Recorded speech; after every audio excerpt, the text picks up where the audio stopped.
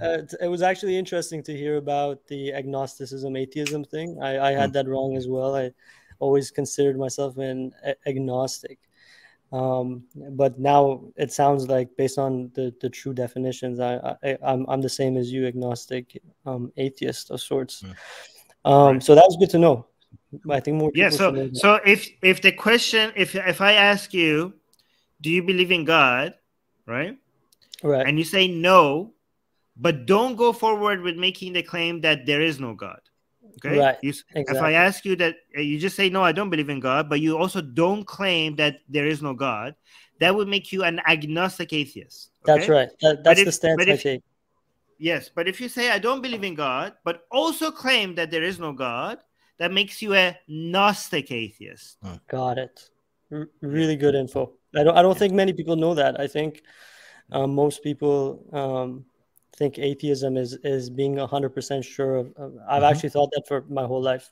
That atheism is 100% sure there is no God, and agnosticism is that you're not sure. You can't be sure either way.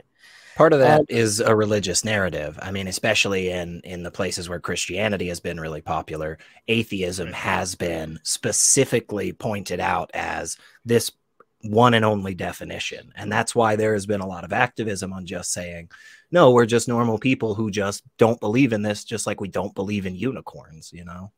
Right. Yeah, I mean, it brings up another point, but this isn't my question. Also, one thing else. In academia, they use atheism and agnosticism in a different way than in common language. We're talking about common language. Right. Okay. So in academia, what happens in academia?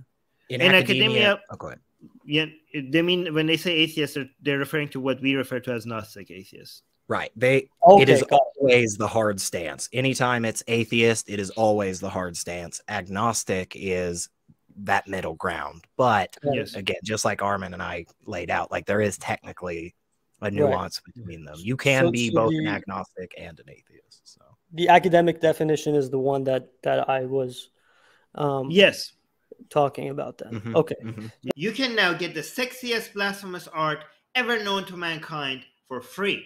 Too sexy to show most of it here on YouTube. We draw Muhammad, Hindu goddesses, sexy hijabi art, Jesus, Mother Mary, Japanese god, Greek gods, and much, much more. Click on the link below where it says get our free blasphemous art.